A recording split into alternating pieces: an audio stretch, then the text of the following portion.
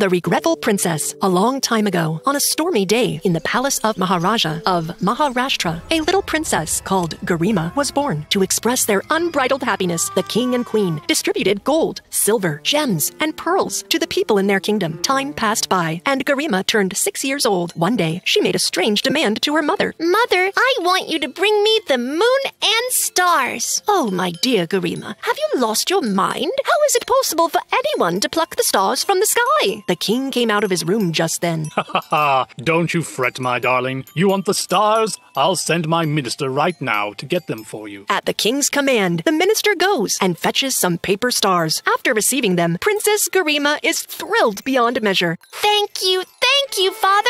You are the best. You never let me down. My king, your pampering has spoiled her. God knows how she will turn out to be in the future. Ha ha! That's not the case. The older she grows, the more mature she will turn out to be. Finally, the day arrived when the princess turned 16, and yet there was no noticeable change in her attitude or habits. She continued to lash out at the maids and insult them. She treated them as if they were inhuman. One day, a maid came to Garima's room with a bowl of kheer, a milky dessert. Long live the princess. The queen has sent this kheer for you. She has asked you to consume it while it is still warm. All right, put it down and leave. I'll eat it in a while. Forgive my insolence, but the queen has specifically asked you to eat it now. Garima gets offended and throws the kheer straight at the maid's face. Who on earth are you to tell me what to do? Get out of here. On hearing the loud commotion, the king and queen enter Garima's room and understand the scenario. What is this obnoxious behavior, Garima?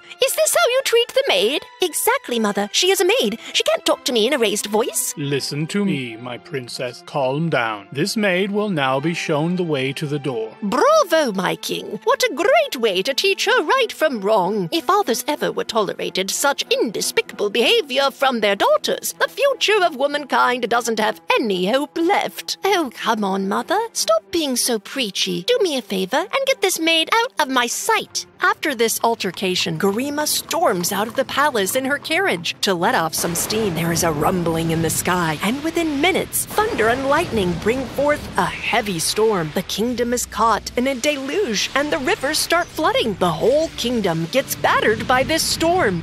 The kingdom is in bad shape because of the storm. I really hope Garima is safe right now.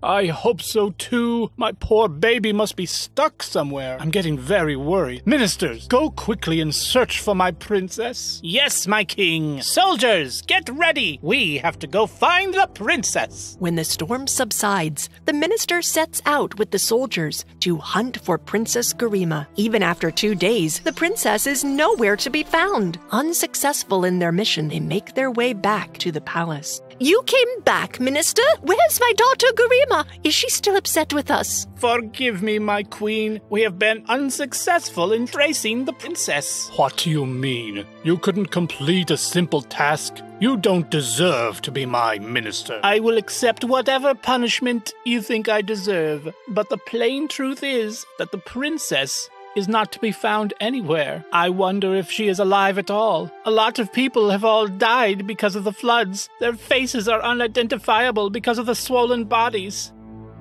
After hearing this, the queen faints and falls down. The king starts crying unconsolably. Princess Garima gets swept away in the floods, and the river carries her to the village where her former maid resides, the same one she insulted so terribly. Why is a crowd gathered near the banks of the river? Let me go and see as well. On spotting Princess Garima, the maid instantly recognizes her. Princess, it's me, your maid. Open your eyes, princess. Do you recognize her? Yes, it's our Princess Garima. It looks like she has been swept away in the floods and landed up here. But why is she not talking? She seems to have passed out. Once the water is extracted out of her body, she'll come to her senses. Take her to your house. I surely will. Please help me to transport her to my house. The villagers help to transfer the princess to the maid's house. The maid goes to call the local doctor. Doctor, please come quickly with me. Our princess is lying unconscious at my house. You have to make her okay no matter what. Yes, my child. I'm coming with you. Let me grab my medicine. The doctor accompanies the maid to her house and extracts the water from the body of the princess. He also makes the princess consume a plant extract. Don't worry, she will regain consciousness in some time. While we wait, could I have a cup of tea, please? I'll take my leave after that. Yes, of course, Doctor. The maid hands the doctor a cup of tea. Could I say something? Yes, Doctor. You have a golden opportunity here. You can demand as much money as you wish for from the king and the queen. After all, you have saved their darling princess. How can you say something like that? Bite the hand that feeds you. I could never do something like that. Now, if you're done, please leave. The princess comes to her senses and overhears the conversation. She is consumed by regret. What have I done? I've committed a sin by degrading such an honest and sincere girl. The maid turns out to find the princess standing up. Long live the princess! I'm so happy to see that you have recovered now. Please forgive me. I behaved very rudely with you. I put you down. You have saved my life. I can never repay this favor. I merely performed my duty, princess. The king and queen have always been kind to me. Please don't worry about anything. You need to eat food, have your medicines, and rest for a while. You really need the rest. The maid cooked and offered all sorts of food to Garima. What yummy food, just like the food cooked by our royal chefs.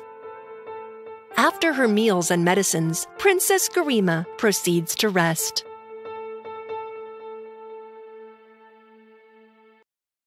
The following day, the maid's neighbor visits her house.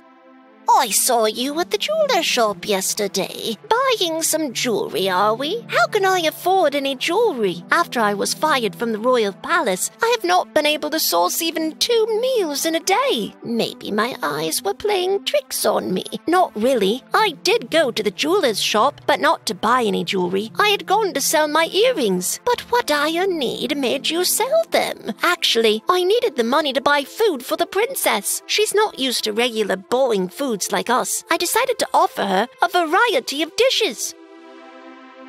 Oh, so that's what it is. Princess Garima overheard this conversation as well. Meanwhile, the king and queen arrive at the maid's house, accompanied by the doctor. You have invited death by kidnapping our princess. Where are you hiding? Show your face. The maid and the princess come outside on hearing the king's voice. Father, you are here. We are ecstatic to see you alive. Thank God the maid has not harmed you in any way.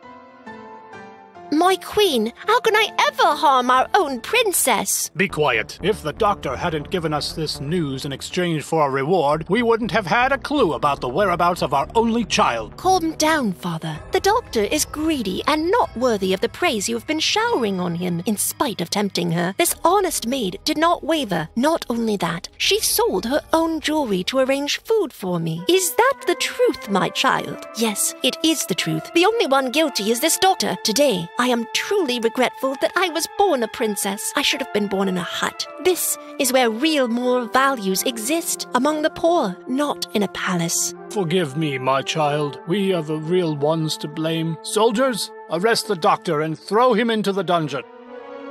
I ask for your mercy, my king. I was blinded by greed. Mercy! The doctor gets arrested.